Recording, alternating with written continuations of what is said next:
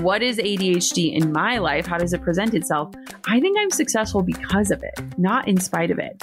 And I want to look at it as a superpower. I want to look at it as something to leverage that makes me different and unique. Hey, my name is Jenna Kutcher, and I am obsessed with all things business, marketing, numbers, and helping you to navigate both the messy and the magical seasons of this thing called life. I'm a small town mama who took a $300 camera, grew a successful photo biz, and now I work from home and run a 7-figure online business. I teach you the tried and true secrets to building a career you adore. Shy away from the real talk? No way.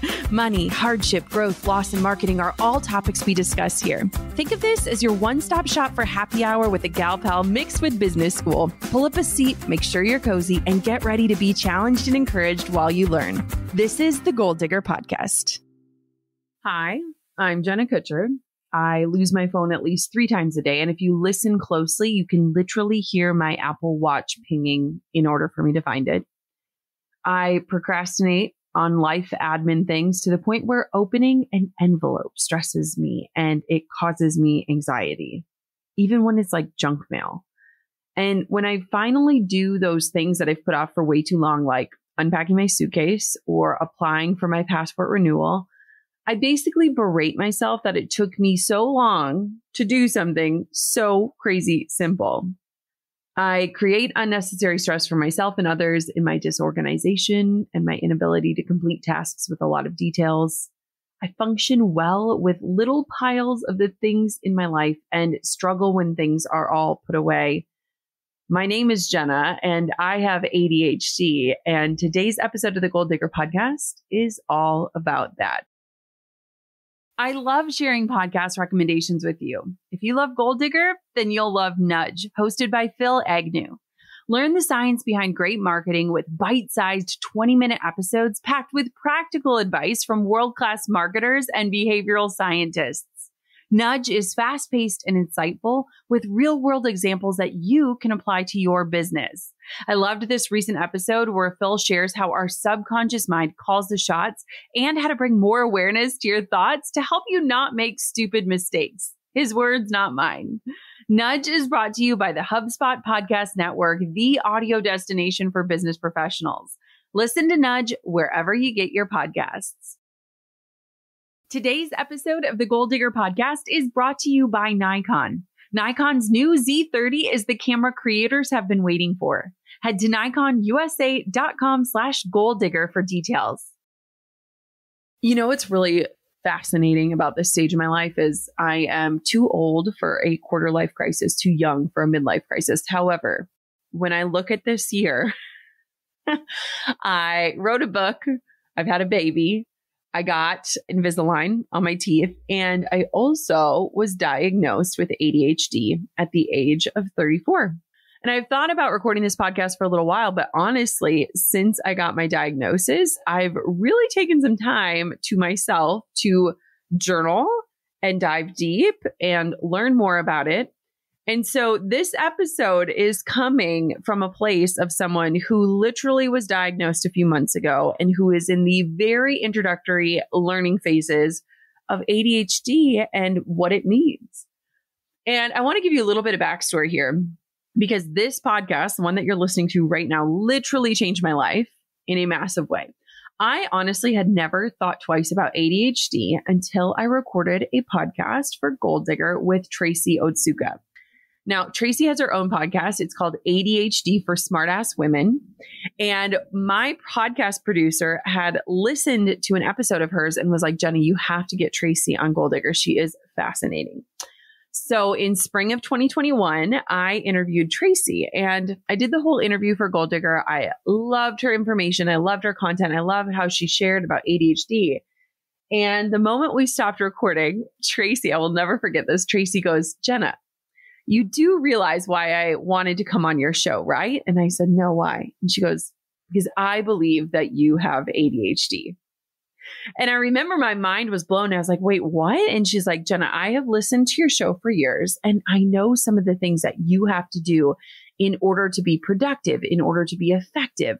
And a lot of the things that you have to do in order to focus are signals to me that you might have ADHD. And it was so fascinating because I'd done her entire interview through this lens of just curiosity. And I finished the episode thinking, wait a minute, was all of that about me? I literally emailed my podcast producer that day and said, can you mix that episode? I don't care if it's unedited. I need to listen to it back.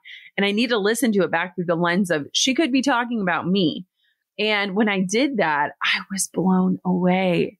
That same day, I sent that unedited episode to my mom and I said, Mom, you have to listen to this. I think I might have ADHD. And so in the spring of last year, I feel like my eyes were opened thanks to this podcast, thanks to Tracy. And what's fascinating is after sending that episode to my mom, it opened up a lot of conversations within my family.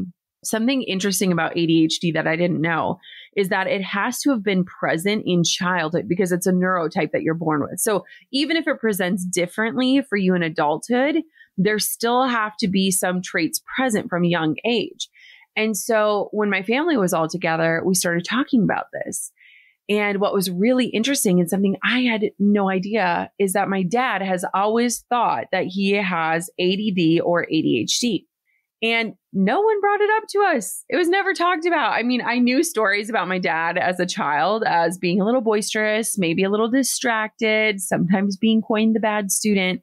But we had never really discussed this possibility that this was something that was in our family and that was likely passed down to us kids. And Tracy's podcast episode on my show, which we'll link in the show notes today, really opened up these dialogues, these conversations within my family where it was like, wait a minute, I think all of us kids have it. I think all of us children in my family have it. And we all have different ways that it's presenting in our lives.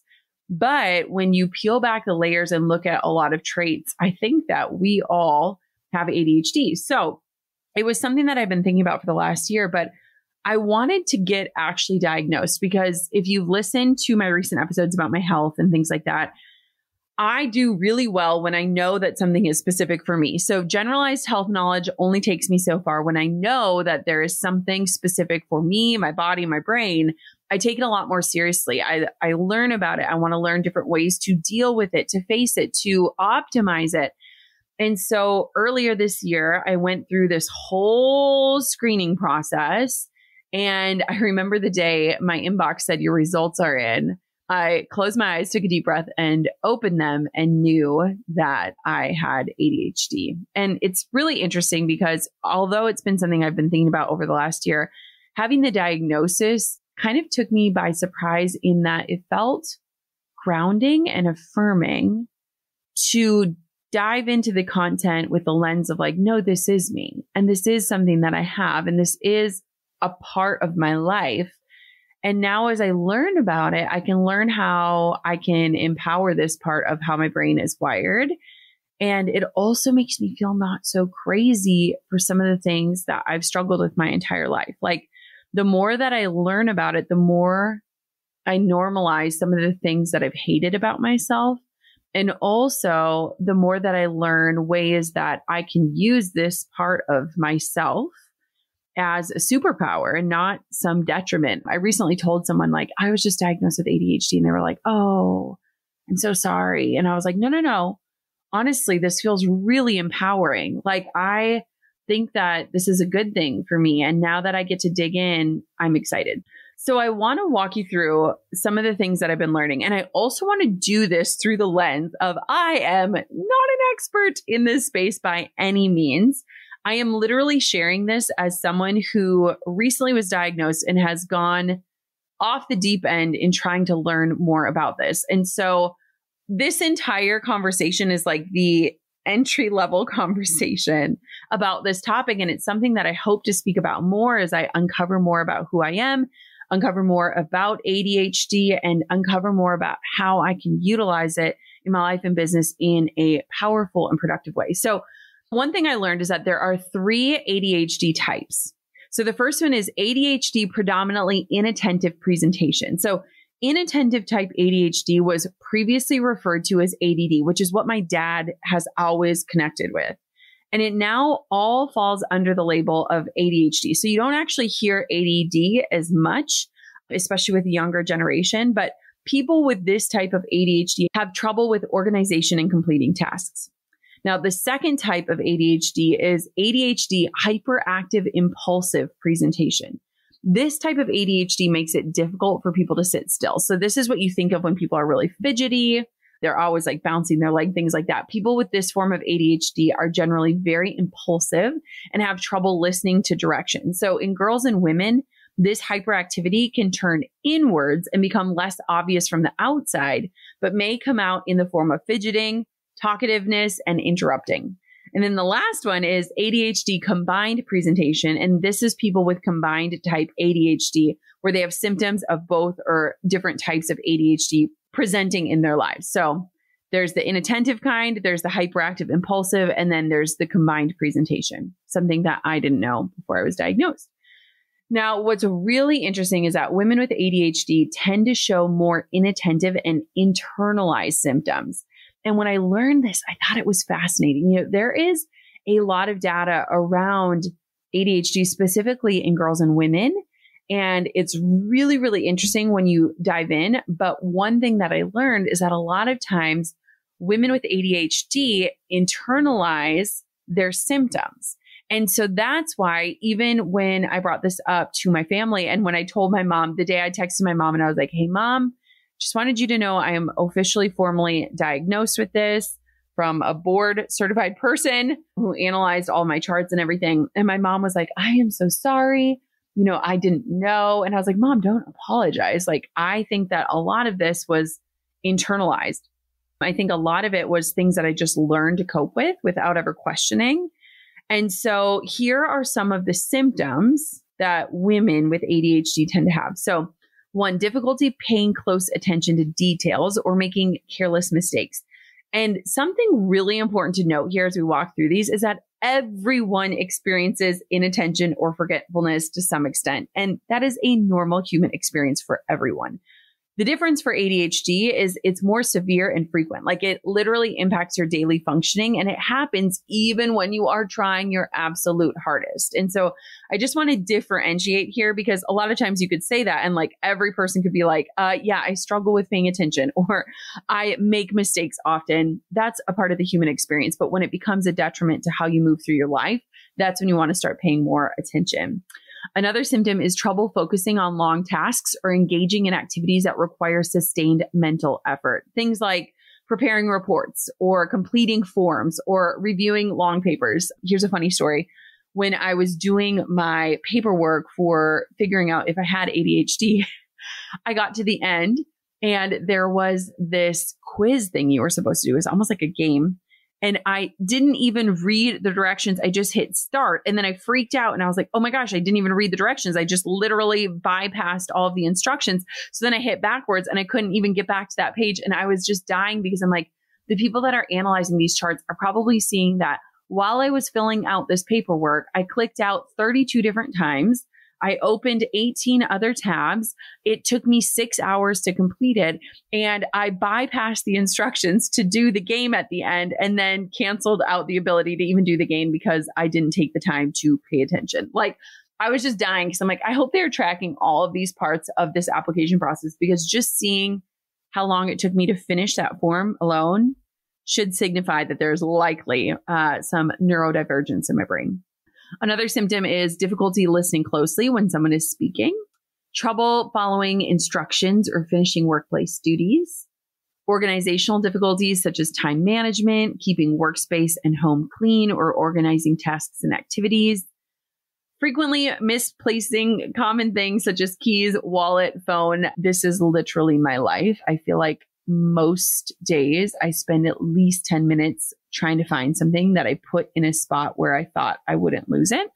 Easily distracted by unrelated thoughts or stimuli, forgetfulness in daily activities such as paying bills, meeting deadlines, going to appointments, or returning calls, trouble making realistic and manageable plans, trouble making decisions, procrastinating, doing things last minute, difficulty regulating emotions, especially when stressed. So these are all the different inattentive and internalized symptoms. You might not have them all. You might have a few. I feel like out of that list, there is a good chunk of those where I'm like, yes, that is me. And what's really interesting is that when I read these to Drew, he was like, no, you don't. And I was like, honey, do you know how long it takes for me to write one blog post. It takes me multiple days because I get so distracted. And so it's fascinating because a lot of times we internalize these things, or we get so good at performing in spite of our difficulties that people have no idea, right? And I thought that was super interesting. So one stat that I thought was insane, and I'll link to the different sources where I'm pulling this data from, is that 50 to 75% of adult women with ADHD have been left undiagnosed until adulthood. 50 to 75% of women with ADHD have been left undiagnosed until adulthood, and they are 3 times less likely than males overall to receive a diagnosis, according to the Journal of the American Academy of Child and Adolescent Psychiatry. That is bananas.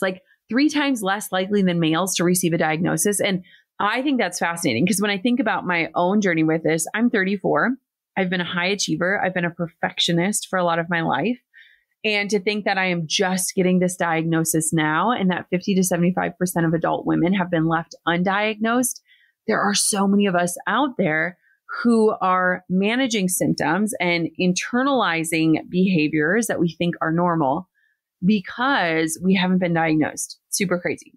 So it's really easy. And one thing that I loved when I first met Tracy is to feel like these different symptoms, these different things are going to be a detriment to us. But one thing that I think is fascinating and why I'm not disappointed but excited by my diagnosis is that I believe that there are a lot of ADHD superpowers. Here are just a few. So you are highly effective in a crisis. I remember when we had bought our first home in Wisconsin, I was finally working from home as a photographer, and one of my neighbors had epilepsy seizures and was pregnant. And I grew up around my dad, who was a volunteer firefighter and a paramedic, and my mom, who was a nurse. I grew up with just a lot of skills in crisis. I watched my parents navigate a lot of that, where my dad would have a fire call and we'd have to wait in the car while he drove to help take care of people. And so when my neighbor would have these epileptic seizures, she knew I was working from home. She would shoot me a text and say something's about to happen. And I would run over to her house, call 911, get her medications ready, grab her contact case. I was so highly effective in a crisis. And this happened multiple times, to the point where they named their daughter that she was pregnant with Jenna. And people would just be like, wait, are you in the medical background? And I was like, no, my brain works really well in times of crisis. And now I'm like, maybe that's an ADHD superpower. Another superpower is you are extremely creative. Hi, entrepreneurs, specifically multi-passionate ones. People with ADHD are extremely creative. They think differently. They see outside of the box. The way that their brain thinks about things is different. And being extremely creative, man, that is an asset. You are also highly intuitive. I've talked about this a lot. It is actually another facet of my life that I've been exploring on a deeper level. I feel like my intuition has guided me so much on my path. I feel like a lot of my success is due to listening to my inner knowing and that intuition. And that is a superpower of people with ADHD. They're highly intuitive. They can feel things in a different way. They can feel energy in a different way. They have gut feelings in a different way. And I love that. People with ADHD are also really good at starting things. They are the super starters. They get the idea and they just get running. I mean, if you are somebody where my team will laugh at me because I will literally get an idea and they're like, okay, and when is this going to happen? And I'm like, and it's happening tomorrow. I love taking something from idea to reality, and people with ADHD are really good at starting. And lastly, people with ADHD are laser focused. They have laser vision on the things that they are obsessed with. And when they get excited by something, it's like they can get into a deep flow state where it's like no time has passed. Have you ever found yourself where you are working on something you are so excited by, and all of a sudden you look at the clock and you're like, oh my gosh, I didn't even eat lunch today. I have just no time has passed at all. That could also be a superpower of people with ADHD. It was really interesting because as I was preparing for this episode, I wanted to look for different women that you might know who also have ADHD. Emma Watson is one. Zooey Deschanel, love her. She has ADHD. Simone Biles, Lisa Ling. They all have ADHD. My friend Marie Forleo, Shalene Johnson, Mel Robbins. The list goes on and on. Like there are so many powerful, successful, incredible women who have ADHD and also who share that they have ADHD. And I think that is so cool. And something that I have written down on a Post-it note is that I am successful because of, not in spite of ADHD. I know something about you. You're busy. Chances are that you're listening to this podcast and you're probably doing something else too. Mastering the art of working out, walking the baby in the stroller, washing that sink full of dishes. And honestly, we get it. When you're having conversations with your customers, the same is probably true for them. They're juggling just as much. And it can be hard to give a true experience in just a moment, especially when we're all so distracted. HubSpot helps you go beyond the moment by connecting you and your team so you can access all the data you need to see the full customer picture, what motivates them, what their expectations are, and how you can blow them out of the water with your service. With powerful tools that connect marketing, sales, ops, and service, HubSpot's powerful CRM platform powers you and your team to transform customer moments into extraordinary customer experiences. Learn how HubSpot can help your business grow better at HubSpot.com. You know, the $300 Craigslist camera that started all of this? It was a Nikon. For the last decade, my life, my career, and photos have been fueled by Nikon. Nikon just introduced the camera creators have been waiting for. Meet the Z30, a camera with crisp 4K, worry-free autofocus, low light capabilities, and quality sound. Does it sound like a dream come true? Well, it is. This is a camera made with creators, vloggers, and streamers in mind. Paired with the creator's accessory kit, you get extra features like a handheld grip, Bluetooth remote control, and an on-camera microphone. The Nikon Z30 will simplify your creator process and make you look like a pro. Get your Z30 today at nikonusa.com/goaldigger. That's nikonusa.com/goaldigger. Again, I feel like people's perception when you tell them that like you were diagnosed with something, because a lot of times it's a fair assumption, is like, I'm sorry. But I think that a lot of my success, especially the more that I unpack what is ADHD in my life, how does it present itself? I think I'm successful because of it, not in spite of it. And I want to look at it as a superpower. I want to look at it as something to leverage that makes me different and unique. There is also this interesting research and something that I love that has suggested that there is this tendency for people who have ADHD to be self-employed or an entrepreneur. It's dominant in individuals with ADHD. And there's this whole Forbes article about like ADHD, the entrepreneur superpower. And I loved that because when you think about it, if we're highly creative, we're really good at starting things. We get laser focused on the things we're passionate about. We don't love the constraints of time and schedule and structure. It makes sense that a lot of us become entrepreneurs. We're in control of our schedule and our work. We allow ourselves to dive deep into those obsessions. Like it makes sense. And I love that. And I'm like, okay, so this is something that is really important for entrepreneurs to talk about if it is a trait that is present for a lot of entrepreneurs. So since I've been sharing about it a little bit, I did a questions box on my Instagram and I said, ask me anything. Again, I am at the very beginning of my journey. There is a very good chance that I might have said something in a wrong way as I'm learning about ADHD. There are a lot of things that I have to learn, but it's something that I want to start talking about now. And if it's something that is resonating, one, please let me know. But I also want to do more episodes as I learn more about this. Like, I feel like I am just uncovering the tip of the iceberg in what this is and what it means for me and how it shows up and how I can use it. And so I'm really excited. So let me know if this is a topic you want us to continue on. But when I did my questions box on Instagram, a lot of people were asking about how does this affect your relationship? And it's really interesting. So I had a conversation with Drew in preparation for this episode of like, okay, talk to me. Like, what is it like being married to me? let's be clear. Drew and I have known each other for 16 years. So this is all that we know together, like as friends, as spouses, as parents, like this is what we've known from the very beginning. However, when I Googled, what is it like to be married to someone with ADHD? 2 words that popped up were frustration and annoyance. And I was like, oh crap. Generally, people with ADHD gravitate towards people who are organized and who pay attention to detail. Let me tell you a quick story.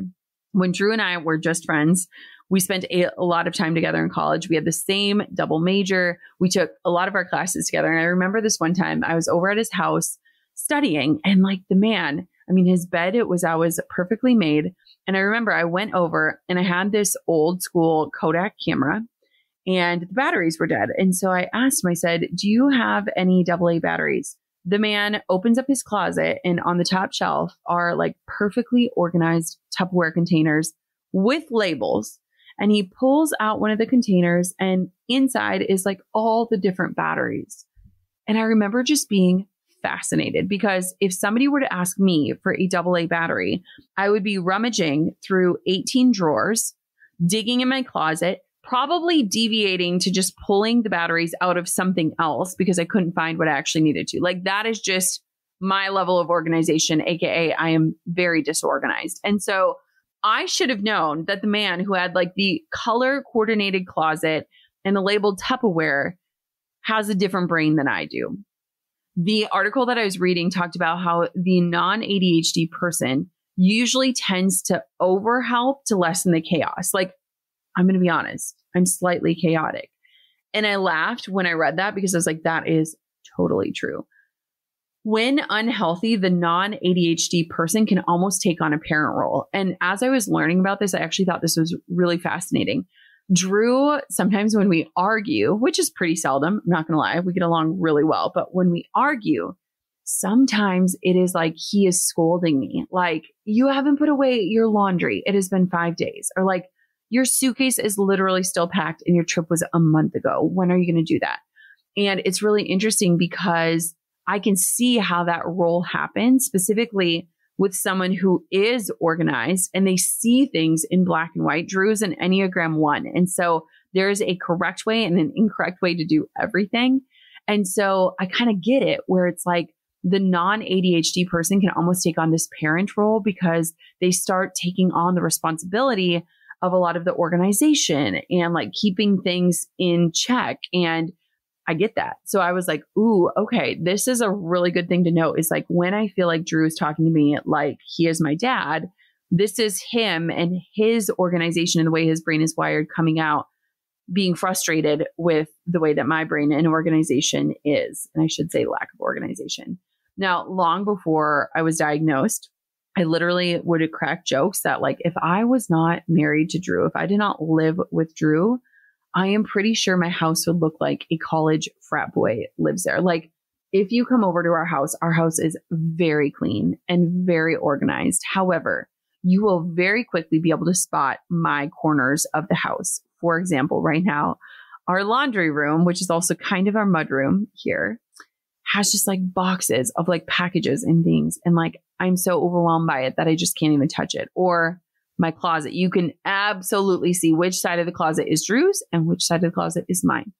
There are little stacks of like mail that I'm overwhelmed by that I need to get through, but that are just sitting there haunting me every single day. And so it is funny because Drew absolutely keeps our house organized, but you can definitely see where I am. I'm literally looking at my desk right now and there is a pacifier and a headphones case without the headphones because I don't know where I put those headphones. And there are cords that I don't know what they go to. There is a stack of books next to me that I need to put away. You know, this is just how I work. And what's so interesting is that I have come a long way. So I want to acknowledge that. Like when Drew first met me, I remember he came over to my college house, which I shared with 5 other women. And my floor of my bedroom, you literally couldn't see the floor. Like I had clothes everywhere. And the funny thing is that even with that chaos, I knew where everything was. Like you could be like, hey, Jenna, where is your turquoise crew neck sweatshirt? And I could be like, it is over to the left of the hamper underneath the jeans. Like I knew where everything was. That controlled chaos worked for me.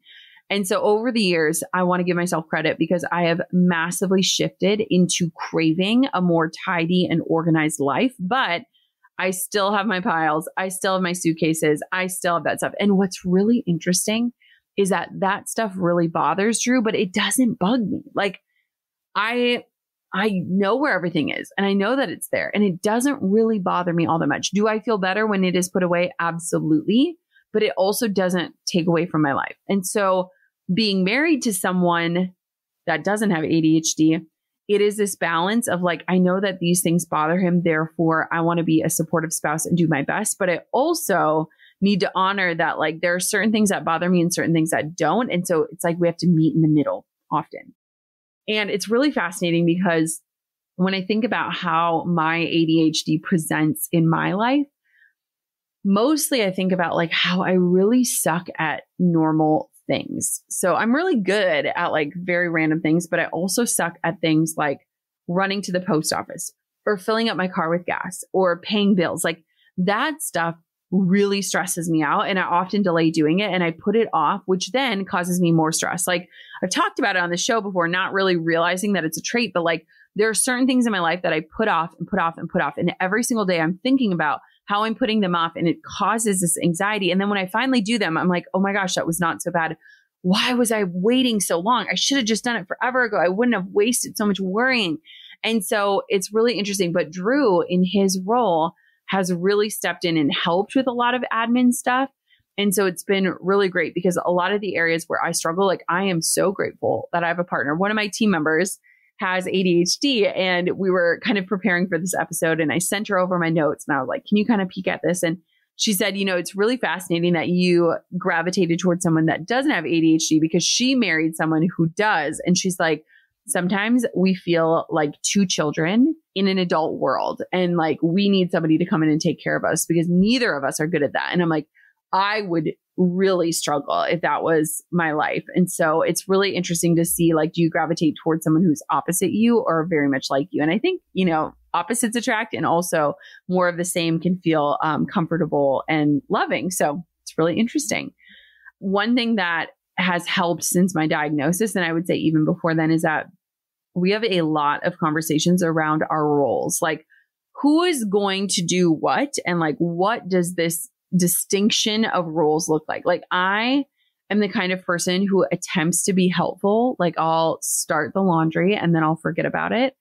And things like that can be really frustrating for Drew. So I've gotten to the point where, like, if I'm going to do laundry, I have to set timers on my phone of like, okay, the wash is done, get it in the dryer. Okay, the dryer is done or it needs to be turned back on. And so I've had to like figure out, like, do not just be a super starter, because that is a great trait in people with ADHD, but learn how to be a finisher and leverage tools that help you finish. And, you know, it's interesting because I think we are just at the beginning stages of unpacking as a couple. What does this mean? How does this look for us? But what's really interesting is that Drew sees things in black and white, and things that bother him do not even occur to me to be bothered by them. So it is a lot of learning and communication on what each other needs and how do we show love and how do we support one another's desires. Like, Drew is someone who is highly organized. He has a lot of tendencies of someone who might be on the spectrum of OCD. He's never been diagnosed with that, but he is someone who craves routine and consistency and organization. And so you can imagine having someone who creates mess and isn't bothered by it, living with someone who sees things in black and white and absolutes. It can sometimes be a struggle. And so I feel like it's something that we are just unpacking at a higher level now. And I'm excited to see what comes out of it. So let's talk about ADHD in business. So one of the things is that I want for you, if you are listening to this and you either have ADHD or you suspect that you may, I want for you to think about how you can leverage it as a superpower. And it's so clear as day looking back now. But when I was thinking about this in terms of my career, I think that for most of my entrepreneurial journey before kids, I was able to work through or work with my ADHD and it didn't cause a lot of friction. However, once I had cocoa, and I've shared about this on the podcast so many times, but not through this lens.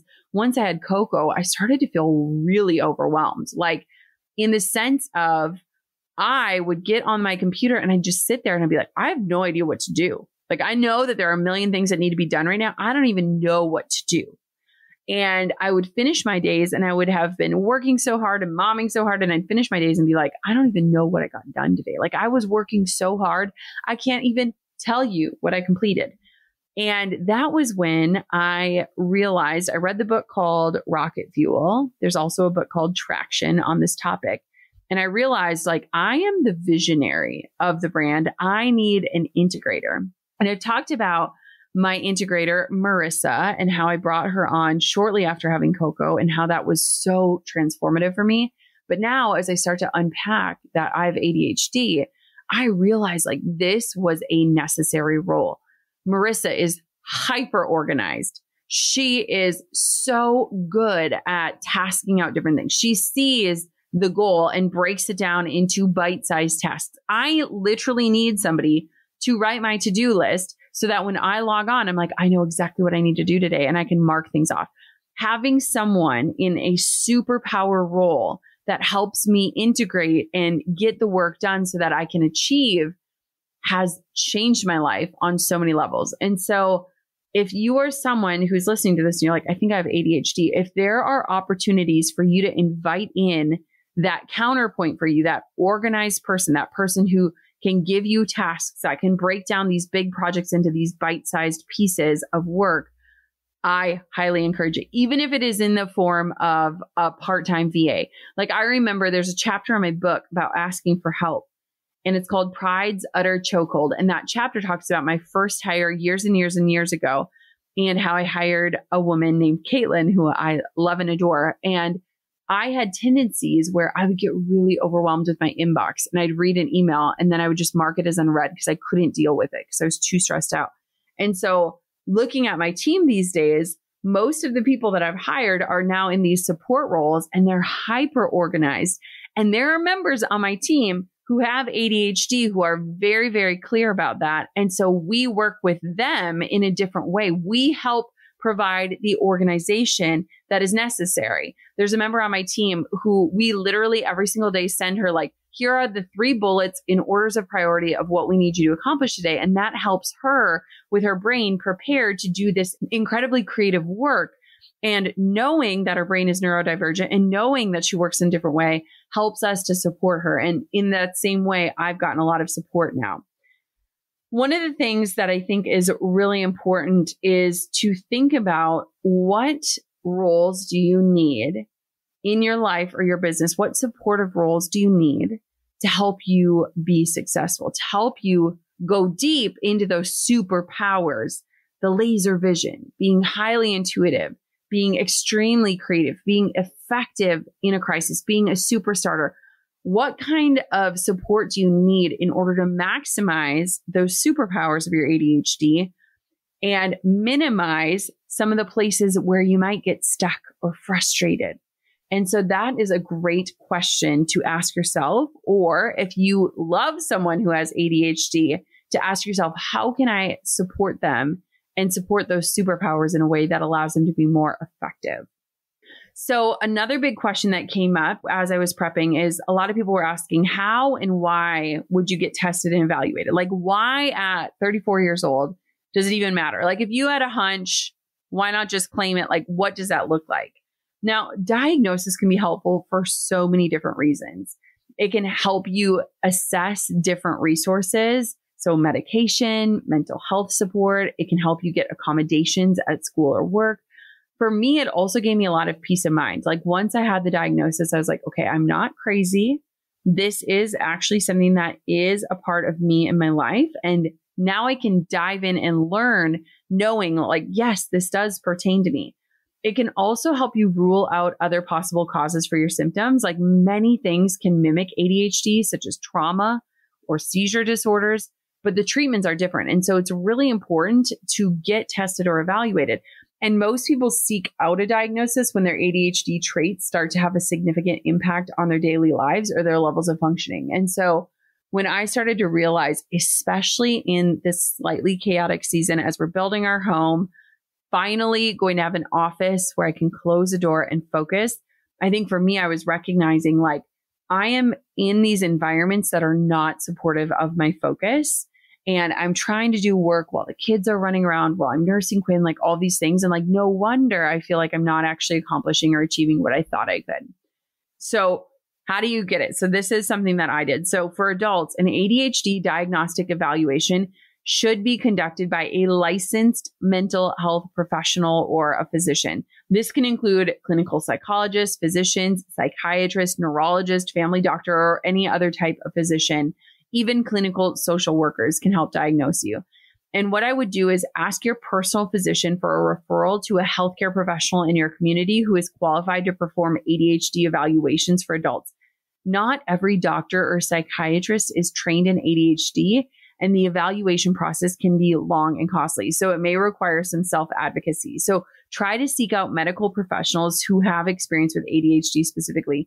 So there is an amazing YouTube channel, ADHD in Women on YouTube. And I have been listening to her channel, and she was talking about how she was misdiagnosed because she went to a doctor and they were like, well, you do really well in school. You are a perfectionist, like you don't have it. And she's like, no, like I have learned how to do well in school in spite of this. And her mom advocated for her until they were finally able to get the diagnosis that she thought. So just want to note with all things medical, like sometimes self-advocacy is so important to get the answers that you need. And what's really interesting is that ADHD cannot be diagnosed from a simple observation or a quick conversation. Diagnosis in adults can be really complex because many adults have learned to hide or mask many of their symptoms over the years. And so again, a lot of us are just used to performing under these circumstances, or we have learned how to deal with ADHD. And so that's why it's not just this like one quick, hey, here's what I noticed. Oh, yep, you've got it. It's kind of a more complex screening process. And something to note here is you have to have displayed some symptoms before the age of 12 to be diagnosed. So this part of the evaluation is very important. In some cases, those symptoms might have changed as you grew, but there was a lot of questions about me as a child. Like I remember I was a very good student, but I had to work really hard to be a good student. And I remember for my brother, like school just came easy. Like I don't ever remember him studying. Like it just clicked for him. And for me, I had to study really hard in order to be a good student. And so while your symptoms might not present in the same ways now as when you were a child, most people that have adult ADHD had clear childhood signs that were likely missed. And lastly to note, and I thought this was super interesting, there is not like one single standardized test for ADHD. Instead, a qualified medical professional will use different evaluations and sources to diagnose it. This could include taking your personal history, gathering materials from your childhood, like report cards, noting your current challenges in adulthood, behavioral rating scales completed by you and loved ones who can attest to your behaviors, which is something that I did, going through the DSM-5 checklist and testing for other medical and mental health conditions to rule out other causes or symptoms. So there's not just like one quick test. It's kind of a lot of different things that come into consideration. Now, a lot of people were asking, Jenna, are you going on medication? Right now, I'm choosing to not medicate at this point, and I want to make sure that if I ever do go on medication, I'm not ruling it out. I'm not opposed to it. I'm just personally not drawn to it right now. I am breastfeeding a baby. I'm just in a season of a lot of health changes. And so I just want to take this part of my life and work on understanding ADHD better and focusing on how I can set myself up for success, knowing how my brain works. Like one of the things I am most excited about for our new house is we are building an office space that is attached to the garage. So there will be zero house noise. The kids can't just run into the office. It is separate. So you have to go through the garage and this little vestibule to get to the office and upstairs. So it is very separate. And I think that it's going to be so incredible for me to have this focused space.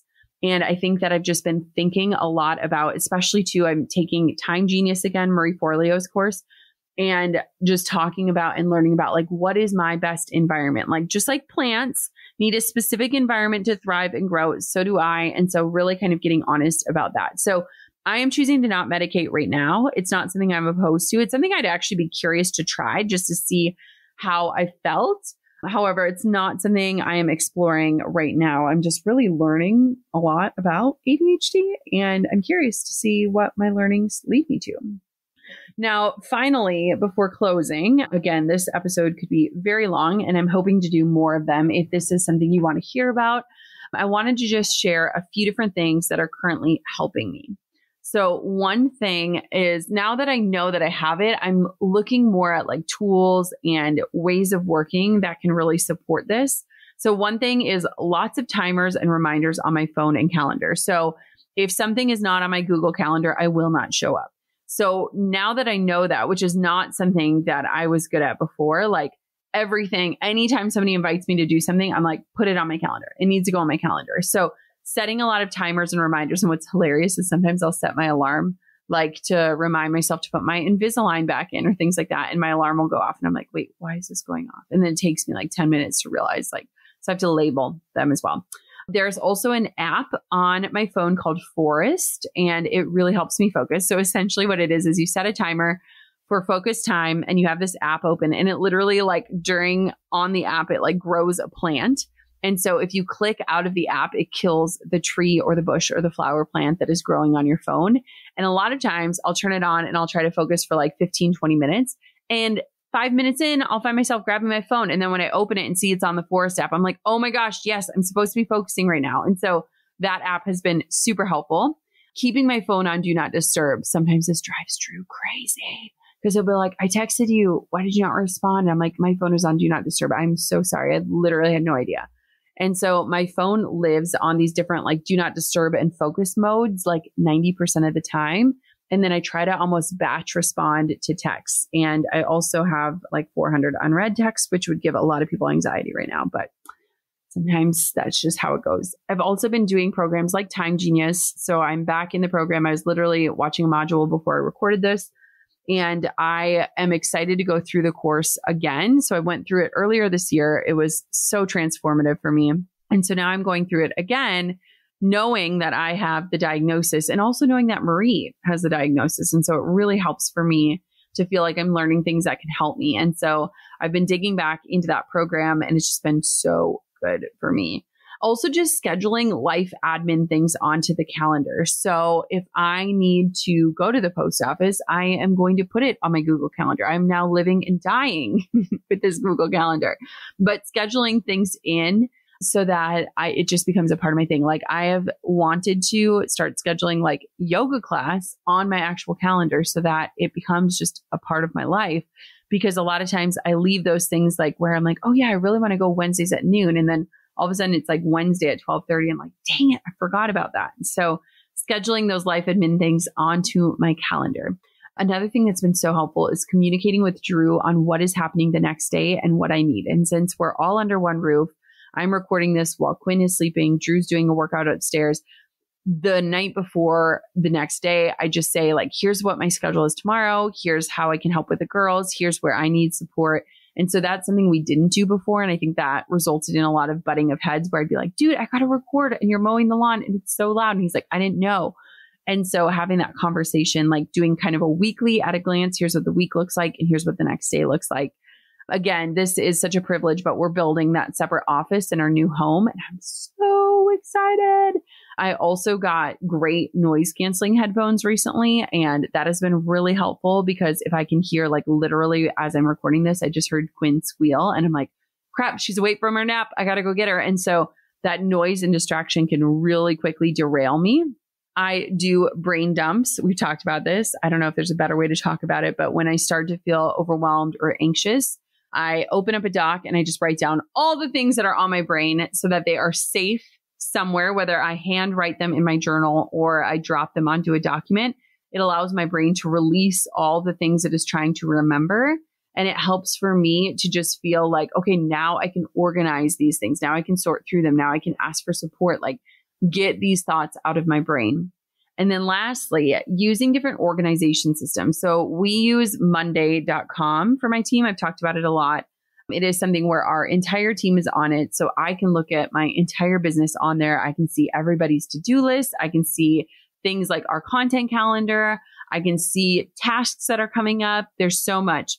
If you want to check out Monday, I cannot recommend it more. I've been at like super expensive masterminds and showed people, like pulled up my laptop and I'm like, here's how we use Monday. And people are blown away. So if you want to see how we use it on my team, go to jennalovesmonday.com. That's jennalovesmonday.com. It's been so helpful. We also use a system called Front, and that is for email management. And so my team can assign emails to me. We can comment back and forth about the emails without adding and replying to the email and getting 8 million more emails. And so it just simplifies things like that. And so those types of things that help me organize have been really pivotal in my success. So this went longer than I was planning. But again, this is just the beginning for me. And it's something that I'm excited about and I'm slightly relieved by.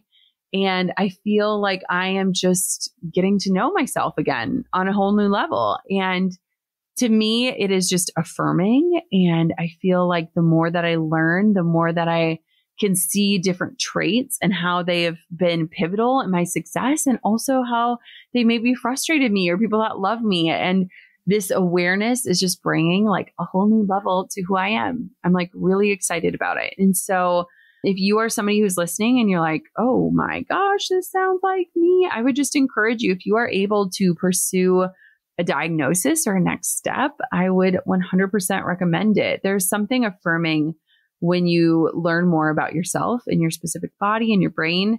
And I feel like it just gives you more ownership with how you want to move through life and leverage it as a superpower. I think a lot of my success is because of my ADHD, not in spite of it. And so I hope that this conversation lets you into a little bit deeper part of my life these days, but also maybe unlock something for you like Tracy did for me unknowingly over a year ago. I'm so excited to share more about this as I learn more. And of course, I absolutely love hearing from you. So if you have not yet subscribed or left a review, those are two huge ways you can support the show.